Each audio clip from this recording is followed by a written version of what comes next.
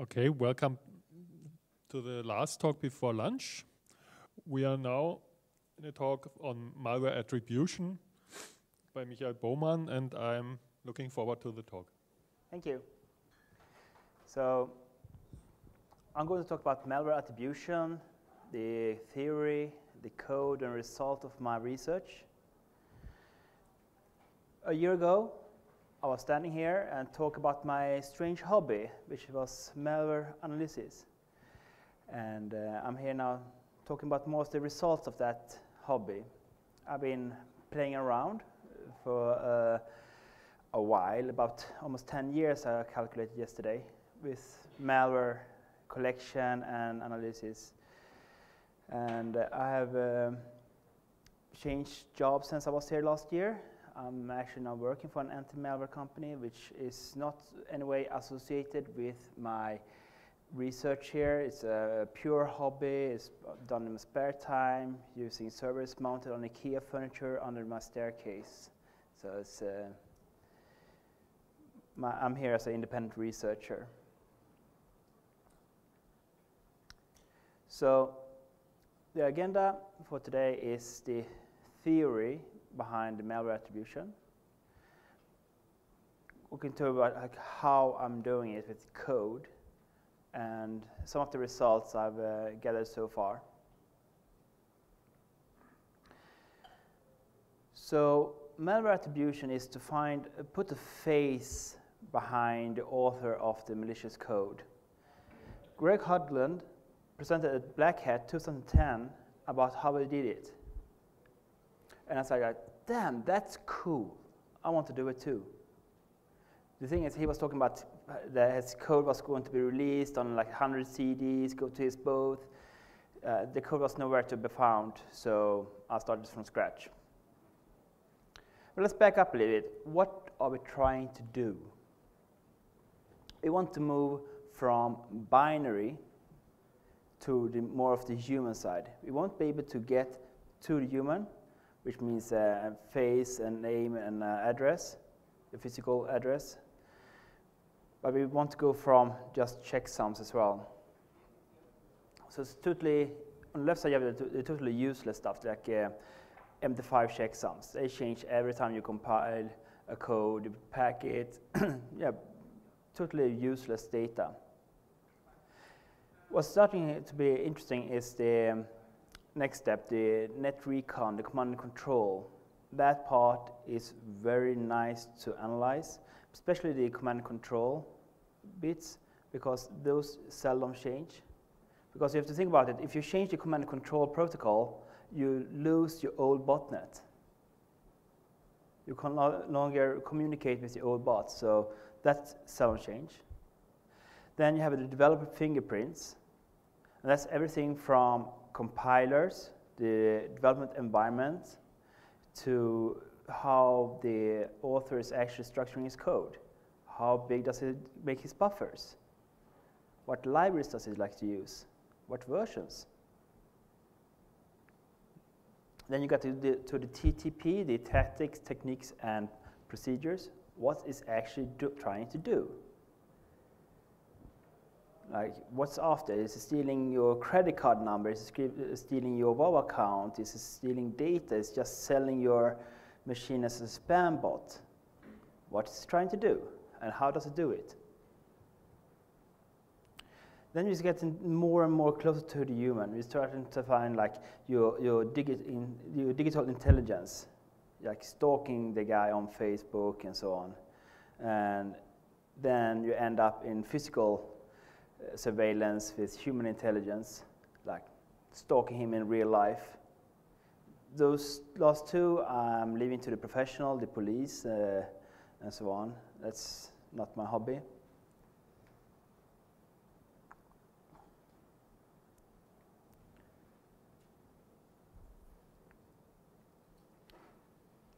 So going back in more detail, so the net recon is your command and control. This is the encryption, your DNS, your protocol. Very unique. Oh, not very, very unique, but in context can be unique. You have developer fingerprints. It's the shell code, the exploit, the defensive, the anti-forensics techniques he's using for his code, if any, and the communications. All those combined can attribute a group or a single developer. Then you have your TTP, your intent, the installation, deployment. How does it get the code on your box? Is it a fake AV? Is it email attachment? How does it like to send you the data, the malicious code?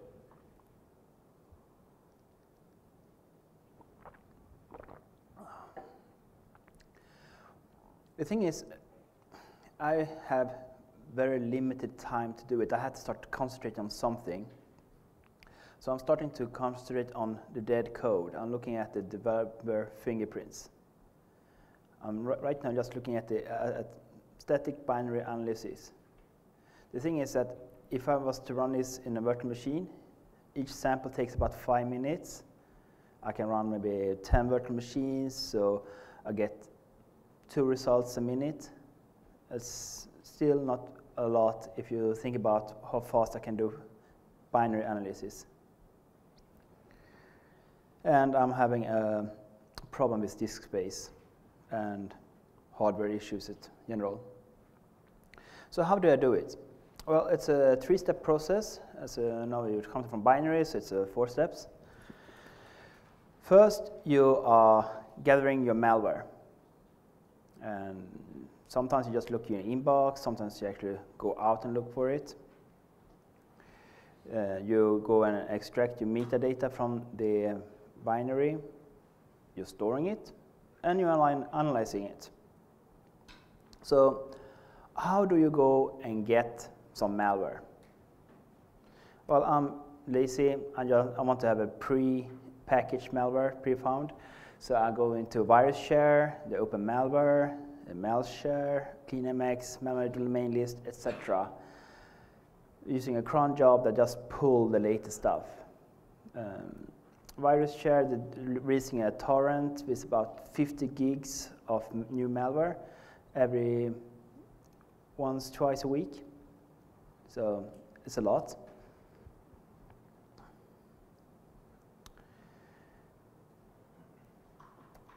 So first step, extracting metadata from binary.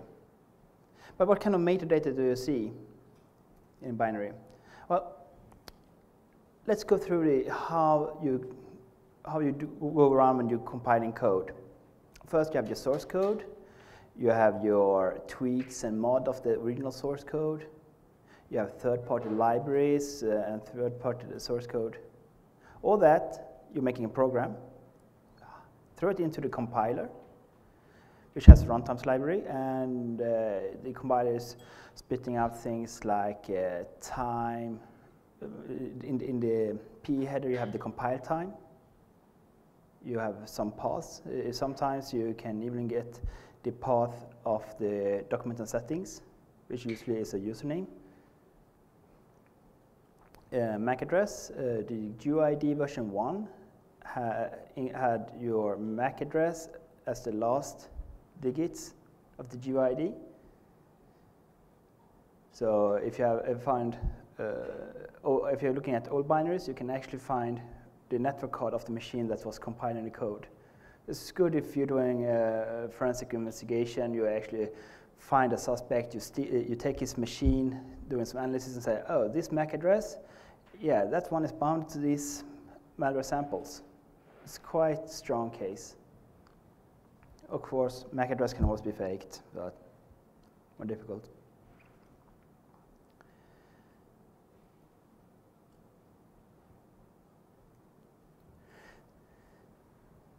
So, what data am I collecting? Well, first of all, I'm doing hashes. I'm doing MD5, SHA-1, SHA-256, 5.12, etc., just to be able to identify the malware. So if someone says, "Hey, do you have this malware sample ID?" and I say, "Let me look." I'm also doing an SSD hash, which is a fuzzy hash. It doesn't need to be an exact match, just close enough. Also keeping track of like file type using FIS, using PID. So I get to know what the compiler, the package, the kind of executable. I'm looking at the PE headers, the imports, the exports, the linker, version information, everything. I'm grabbing the virus total results for good measure. And I'm assigning tags to the sample as well. So when you are identifying your compiler or package, is that every time you compile a program, the compiler has some optimization, like how does it does the code? How does it transform C code to an executable? And the way Visual C++ does it is different from GCC, is different from GV, GCC. It's different between all the compilers. So you can look for those fingerprints and say, oh, well, this was a Bolan C++, or this was a Visual C++, or this was a GCC compiler. Yeah, this PID Windows utility, but this doesn't really work for me because I'm into automation. I need to have it done, working when I'm not, or actually when I am working. So the putils library in Python has the same thing. It's using the same database. So I'm getting it programmatically. Then I'm keeping the PE header information. I'm not quite sure what I'm looking for right now, so I'm just storing the whole header information. It may be useful, it may be not. I'm just keeping it. And also doing a virus total result cache, but just because I maybe we want to look for a specific virus or family, or see if it was well detected or not when I found it. That data I'm not updating, is just when I found it, when I added it to the database, not what happened a week later. And I have this tag system where I can assign tags to the manual sample. So I can say that, well, this one is doing anti-forensics, this one's using the Tor network. I got this sample from virus share, and so on. So I keep in track of where I got it from, what have my conclusions so far, and I just add tags as I do in the analysis.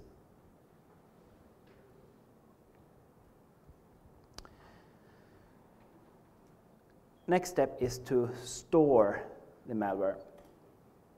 I'm using MongoDB. I found it's suitable. I like to work with it, so it's like it's the hammer and everything. All my problems seems to look like snails. So I'm using MongoDB for everything now. And the author of Cuckoo Sandbox, he had released a project called VXCage, which is a malware repository. It's a REST API. You can just upload, download malware from it. The thing is, was using standard SQL databases and file system, and I wanted something more agnostic. I don't want to have it tied to a specific server. I want to be able to easily replicate the server. I want to be able to share. And I was reading through the MongoDB specifications, like, you want to share data? Yeah, just add another node and create a connection, and it magically happens. So like, cool. So I modified the VXCage server. My modification is collecting a lot of more metadata. The original just create the hashes. I'm collecting my PE headers and so on. I'm storing everything in MongoDB using GridFS. I'm not storing anything on file system. The REST API is quite simple. You connect to the web server and you ask for /malware/add to provide the post data to add a new sample. You do a GET request to get back the sample, and you can use any kind of hash. It doesn't matter, it's just more intelligent selection of the sample. The original needed to have a SHA-256 hash to get the sample. I'm doing a fuzzy, a more liberal search in the database, so I'm searching for all kind of hashes. You can get the metadata using the find API, and you can search then by MD5 sum, show sum, SSD, tag, date. I haven't exposed the whole MongoDB data yet, so, but in the end you should be able to query more or less directly to the MongoDB to get whatever data you want. So you say, I want this PE header, that's everything that matches this PE header and value, and like, okay, I'll give you. And I also can list all the tags, so I can search by tag.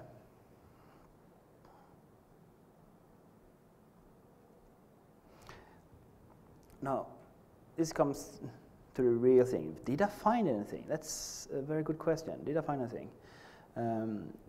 Yes and no. We started looking at what are we looking for? We're looking for compiler, we're looking for linkers, libraries, strings, paths, PE headers, compile times, number of times the software being built. If you're compiling the bug version, your compiler is actually keeping track of how many times you have been compiling this piece of code. So you can see that, oh, now you're trying for the 28th time to get this code running.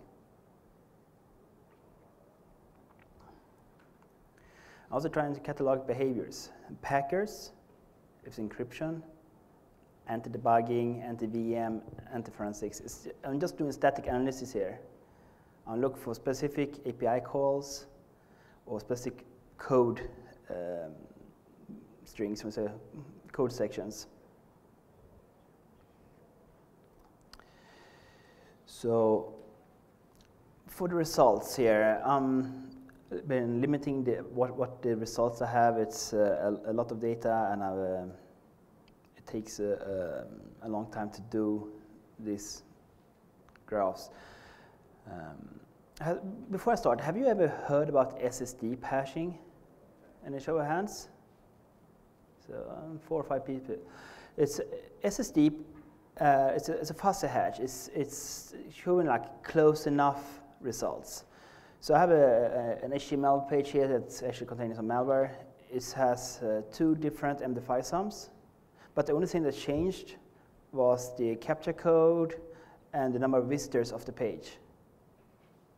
So SSD says this is 100% the same thing. MD5 sum, it's not.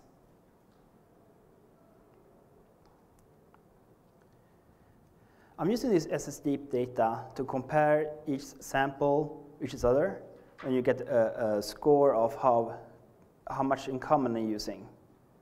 And I said, okay, give me all the samples at least 50% in common of my seed sample, and do it recursively.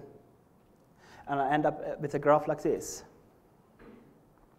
So this is from a single sample I got. From that sample, I got extracted 3,006 other samples that are sharing code with each other. So you see here, you have in the bottom you have a main contributor to a lot of samples. That one is not sharing so much code with the one on the top. Can't show you on the top circle, but it's sharing some code on the left side with that bit of the triangle. And between the top and the bottom, there's just one. You have a few samples that sharing code, but it's quite. There's a few common denominators. It's like. The top and the bottom doesn't share much code except this middle link. And that's good if you like say you get an unknown sample. You can quickly do an SSD hash and do a lookup of that hash and see if this one has patterns, code patterns that are known to belong to other malicious code that's already been categorized.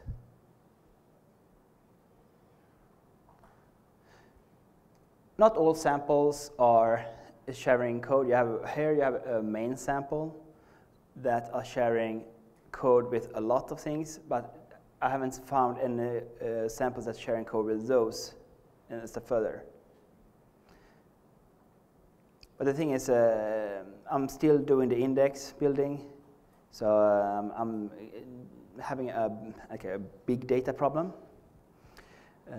Just before I started this talk, I saw that I have 707,000 samples in my database, and I keep adding it as I'm standing here.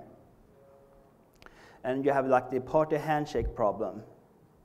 So if to compare each sample with each other, I'm doing at 250 billion compares. And that was just growing. So I need to find a better way to pre-select what I'm comparing. I'm not trying to find all the same or similar code. I'm trying to find this that are at least 50% similar.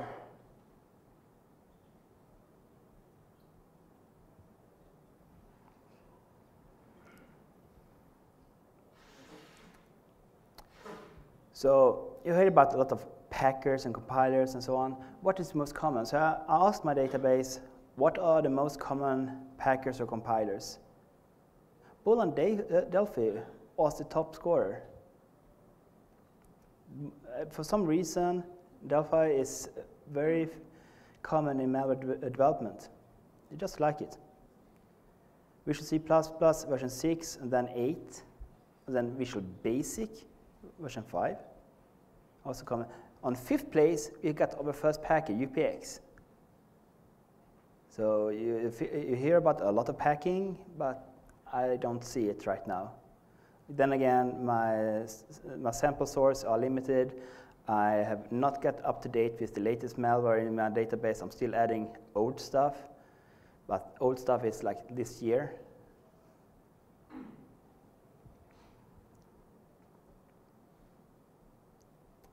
Let's say if you want to look for any identified packers, how would you go about that?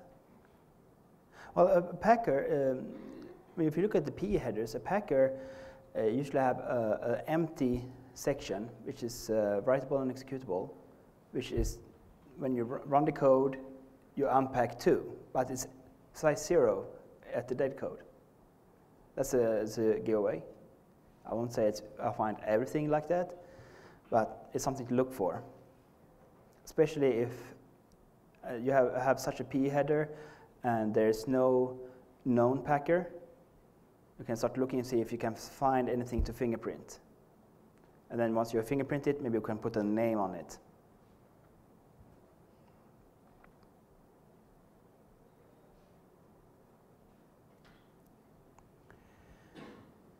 How common are the anti-debugging techniques?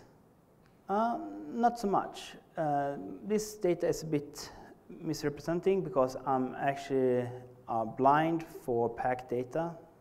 If you're using a packer, I don't see this is debugger present until you unpack the code, which I'm not doing. I'm doing dead code analytics. So, but as you see, the UPX was the 5th most common packer or compiler. Any questions so far?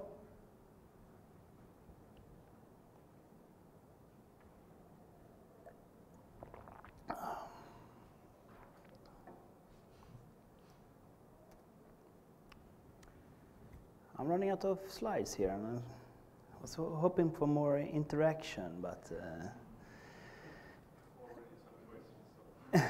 yeah, good, great.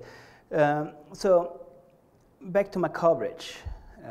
Here's the code, how your binary is being developed. You have your source code, you have your machine, your compiler, you have your malware packing, and so on. I'm currently doing the packing and identification. I'm doing the time, the compiler, the runtime libraries, the API calls.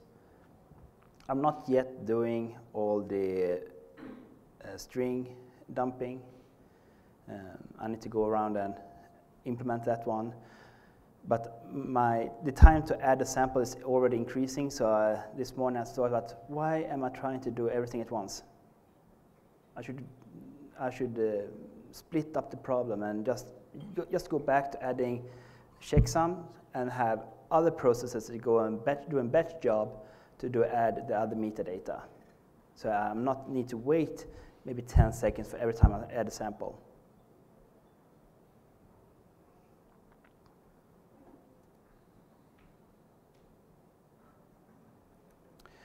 So what I'm trying to do in the future, well, I'm going to expand what I'm doing. I'm going to start running all the samples in virtual machines and get the behavioral data of it.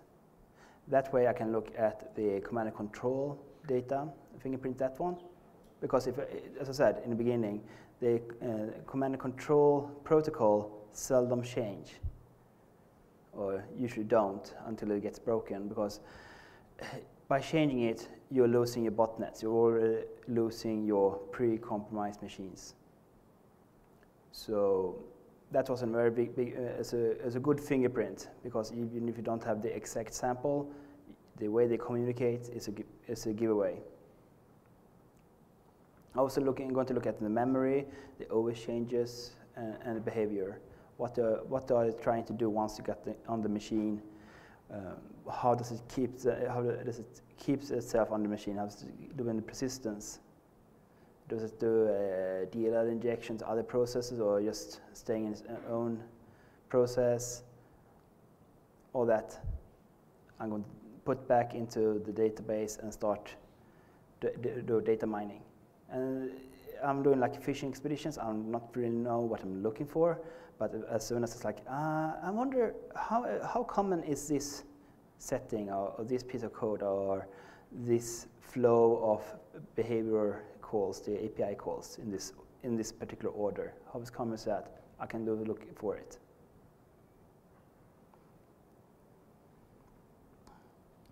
So I need to do more automation. Currently, my code has a memory issue. It hangs. It doesn't free the buffers every so often. I have temporarily solved it by it killing itself, and then I have a script that automatically restarts it. There's a memory issue that I'm not freeing my objects after I'm done, and to hunt it down. I need to go back and do a more modular design. As I said, adding a sample takes way too much time. I mean, I want all the metadata, but I don't need it right away. It's more important than getting the data into the database, and then another process can do asynchronous updates to the database for the PE header information and so on. I don't need it straight away. I'm getting a big data issue. So I'm having 7 terabytes of disk space at home, and I have about half a terabyte free. I need to sort out my disk space issue, and I need to sort out how I actually going to do the compare, because getting the data is getting slower and slower and slower. The nice thing about having a big database is it's big, and even with indexes, they are slow, especially if you're doing advanced queries. I'm looking at this Hadoop thing and see if I can use that one to split out the load and making the problem a large, complicated problem to smaller, easier to solve problems. I also want to automate the pretty graphs. The graph you were seeing that took about 3 hours yesterday to render. The graphics library is good, but sometimes it's trying a little bit too hard to make pretty graphs, and it fails. I need to find another graphing library. I saw some Google talk about the new one that looks just like I want it. I haven't investigated any more time in how to use it. But basically, I want to have more graphs, I want to have it automated, and I want to have them pretty.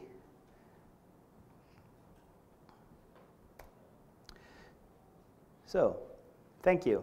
The code will be available as soon as I have an internet connection. I can do a git push up to GitHub.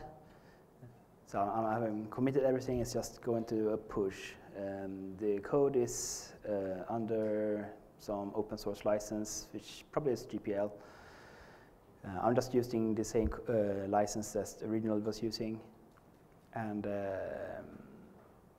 yeah. Yeah. Thanks a lot. Yeah, I have some questions, but maybe there are questions from the audience before I as a... Yes, a couple questions. You said you're doing lookups on VirusTotal. Yeah. Do you also submit any of the samples you're analyzing to VirusTotal, or is it no? just No, pure, right now I'm just lookups? getting the cached reports. Okay, the latest. Yeah. At the time. And I have a problem with doing so much ending of samples that with the public API key you can only do 4 requests a minute. Yes. And I'm doing a lot of requests, so I have built a small proxy that is caching the results and is also doing some funky stuff with the keys, so I'm getting more. Okay, that's good. You mentioned that you're going to analyze the binaries in a sandbox in the future. Yeah. What sandbox are you going to use for that? It depends if my employer sponsors me or not. If it's continued to be a hobby project, I will use the Cocoa sandbox. And if I get permission from my employer, I will use our MAS or AX system it's called now, which is tons much cooler. So. Okay, good. Thank you. Thanks. More questions? For your future work regarding behavioral analysis of the malware samples on your VMs, do you have any ideas of how you're going to start looking at that? I mean, it seems to be quite a hard problem doing binary analysis on already compiled malwares running on a VM. So I'm also looking at this kind of work by trying to study machine states and things, but it's really challenging. And I just wondered if you had any ideas on techniques that you would use. Yeah, actually, I was thinking about compiling the API calls into some kind of pseudo code. I just shrink it down to just a few bytes and run SSDeep on it. Because SSDeep is very good at finding matching patterns. So I don't need to I don't need to look at each and every call and compare them. I just say I have a summarized version here, and how much are they similar. So the thing is with compile code is that the assembly code can look a lot different to perform the same thing, but you need to make those API calls either by name or by ordinal, and just look for that. Does those API calls comes up in the right kind of pattern? Further questions? Then I insert my own, maybe that spawns some further discussions. Did you analyze popular malware that is well known, like say Stuxnet or something? No, I don't think so. I might have. I haven't looked at specific samples. I just grabbed like a random sample and was like, okay, how does this one look? Okay. So I haven't got back and like, how does the flame look like in regards to everything else and so on. Okay. And a related question is, there are companies known to now have a product out there who previously have written malware, like Skype. They did some malware stuff before they did Skype, and all the techniques they are using, like Packer and everything, is also very malware-like. Have you tried analyzing existing non-malware software and comparing that stuff to malware you have found? I actually have some ham in the code. I have like added Windows binaries and sysinternals and so on to see that, but I haven't looked much into that, how much code that sysinternals have provided to malware authors in like, this is how we do it, and they just copy it. I haven't looked into that yet. It's something I want to look at. I want to have a pretty graph where I can color code samples which has been high hit rate on virus total, low hit rate on virus total, and known good and unknowns. So I can see a colored graph, how they are compared to each other. Especially correlations would be interesting, because it could be that some malware author is also during his day work using some compiler suite or something that then turns up in malware samples. So that would be interesting. You should expect they would be knowledgeable enough, but you never know. My experience is that they are like every other coders. They are lazy. I mean, it's very simple to clear out a lot of the PE header version information, but they don't do it. Yeah. So yeah, they're lazy. Then not enough people have been caught yet using this information. Yeah. So if you catch somebody, maybe that gives you a further chance to explore that as a day job, because I find it very interesting. Yeah, but you still have problems with the code patterns. It's not easy to change your coding style between each sample. You have your favorite buffer size. It's 256 or 255 or 124. It's like you want to, if you say I want to have a buffer for a string, yeah, how many bytes do you reserve for that one? How's your structure, verbal structures look like? Yeah. Questions from the audience? Any more? Over there or no?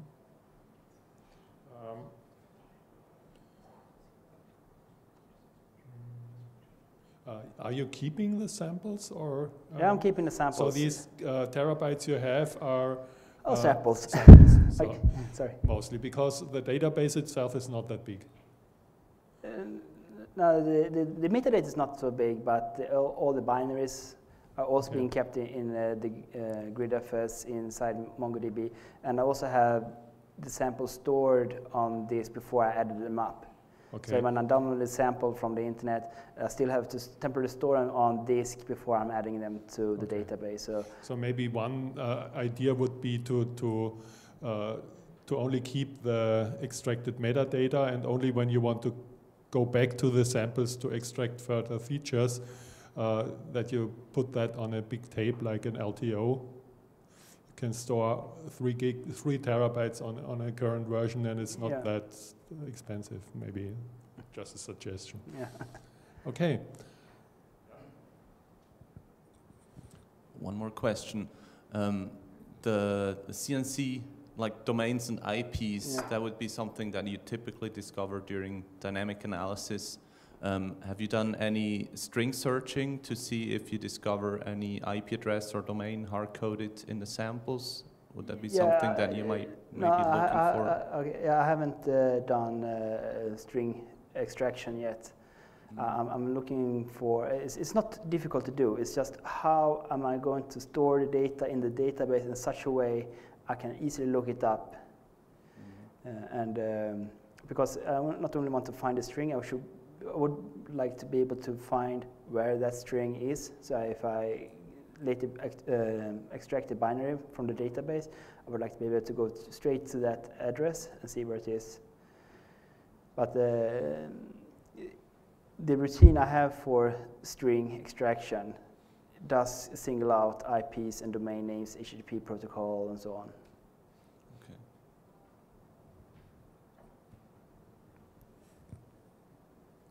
Yeah, do we have further questions?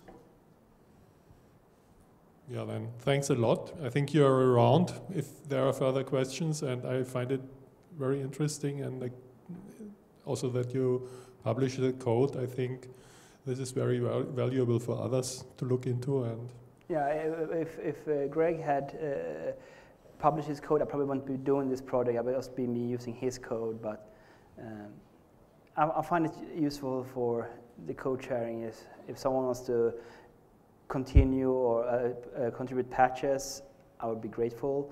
And if you want to have a copy of my malware database, we have to find some ways to make sure that my home internet is not clogged by doing so. But I'm sure we could find somewhere. If you're working for an education institution, maybe you could mirror my data, and from there you can mirror out to other people.